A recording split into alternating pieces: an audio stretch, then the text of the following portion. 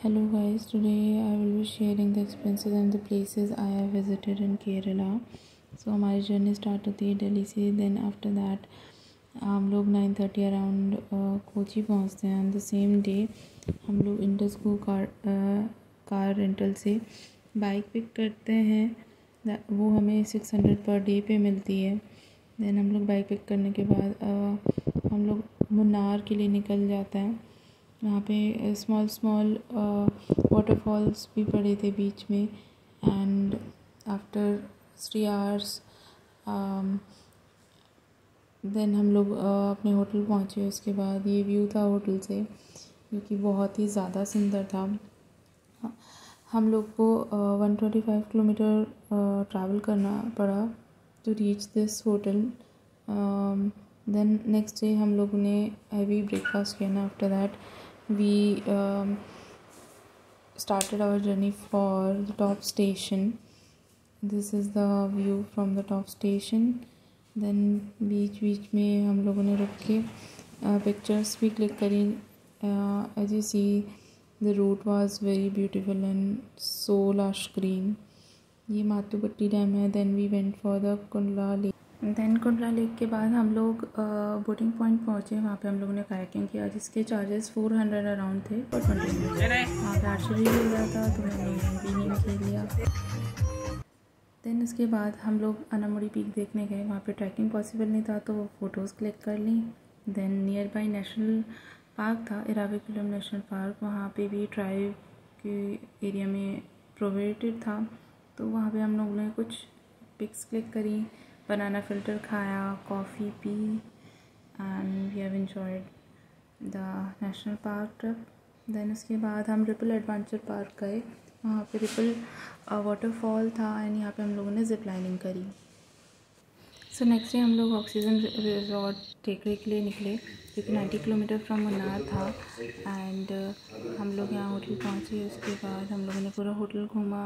As we are on the bike, so already late हो गया था, तो हम कहीं पे भी नहीं जा सकते थे सेम डे. तो हम लोगों ने पूरा होटल घूमा and it was in 17 acres. सो काफ़ी बड़ा था घूमने के लिए.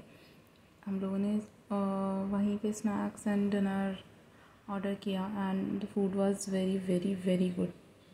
Then next morning I woke up and went to the balcony and the view was super duper good and we had some snacks again. Then हम elephant junction के लिए गए, जहाँ पे मैं खाली खड़ी थी तो वीडियो बना ली. Then elephant. Then we went to the spice garden, जहाँ से हमने काफ़ी सारी स्पाइसेस ली और spices were very good. And after that we went for the show and the Kalaripayattu show which cost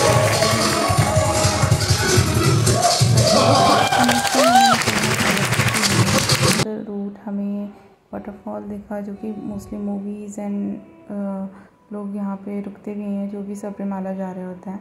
then हम लोगों ने एलपी में बैक वाटर बोटिंग करा on the shikara boat. That cost us 1500. वहाँ पे एक ईगल था, तो मैंने इसके साथ पिक्चर क्लिक करा ली. नियर बाय 4 किलोमीटर पे एलपी बीच था. देन हम लोग यहाँ पे गए. बीच was so clean and evening में बहुत ही ज़्यादा सुंदर लग रहा है. आपको क्लाउड और ये सब पिक्चर देख के बहुत ही अच्छा लग रहा होगा. नेक्स्ट डे हम लोग निकले कोची के लिए. सो हमने कोची में कोची बीच घूमा. फिर उसके बाद हम लोग फ्लोरिडा होटल के लिए गए, जहाँ पे जो एयरपोर्ट से 300 मीटर पे था. हम लोगों की अर्ली मॉर्निंग फ़्लाइट थी, तो हम लोगों ने नियर बाई होटल बुक करा था. उसके बाद हम लोग हमारे पास टाइम था, तो हम लोग अतिरापल्ली वाटरफॉल के लिए घूमने के लिए निकल गए. उसके बाद ये वाटरफॉल अराउंड 40 किलोमीटर दूर था और इसका टाइमिंग 5 PM क्लोज था. सो जो भी कोई जाए तो please try to go before 5 PM. हम लोग इस टाइम पे ही पहुँचे थे, बट हम लोग देख पाए पूरा वाटरफॉल एंड हमारा टाइम वेस्ट नहीं हुआ वहाँ जाके. And it was so beautiful as you see in the video.